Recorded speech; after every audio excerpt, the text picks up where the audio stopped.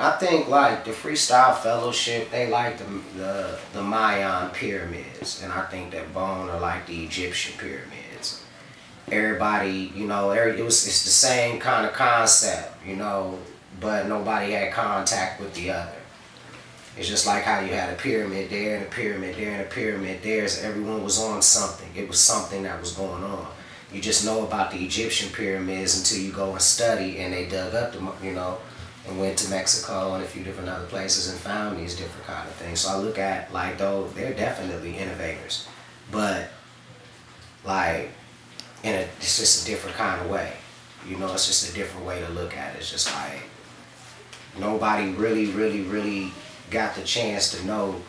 They don't never correlate them with us as far as Freestyle Fellowship, but I seen a special on them, and it made me go, wow. You know, like, wow, it was somebody else on that hyphy. Mm-hmm. Now, Crazy, he wrote the rap because he heard Big Daddy Kane do a fast style in just one line. He took that one line and expanded it into an entire rap. Now, Lazy Bone, he was on it too. If you look at Faces of Death, way early. 1990, I think we recorded it in 1990, 91. It was hyping it up, striking it up, don't give it a up. We like, I let it know, the bug of the flow, Crazy came with the.